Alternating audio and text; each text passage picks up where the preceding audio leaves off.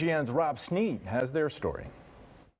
These little girls saw the destruction happening in the Ukraine and they wanted to give back. And so right now they're making these bracelets to raise money for children in need. They say you're never too young to give back.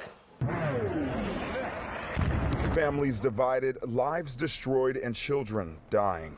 Images like these from Ukraine has sent shockwaves throughout the world. It makes me feel sad for the people in the Ukraine because they're suffering from something that they couldn't even choose to happen. It makes me feel sad to hear that some kids have to leave their homes and that their country is being, destroyed. Can someone help me find the J? I found a J. This group of second-grade girls said they had to step up and help.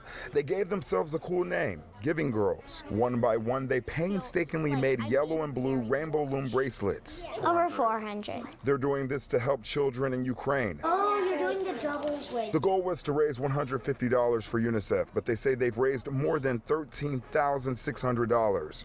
Rainbow Loom donated $2,000 for the cause. I want to say thank you because all of them have helped us raise so much money for the kids in the Ukraine that really need our help. A spokesperson with UNICEF sent WGN a statement that reads in part, quote, working with partners, UNICEF teams in Ukraine will be delivering medical supplies to 22 hospitals in 5 different conflict-affected areas of Ukraine to benefit 20,000 children and mothers. We're so beyond devastated and cannot fathom what they're going through, and that you're waking up one day and having your world, turned into war and losing family members. It's beyond imagination.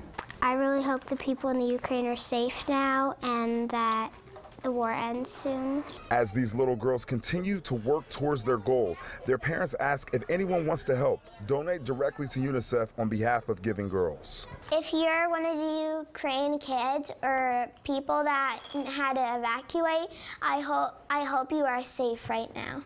And for more information on their cause, you can go on our website at WGNTV.com. Reporting in Clarendon Hills, Rob Sneed, WGN News.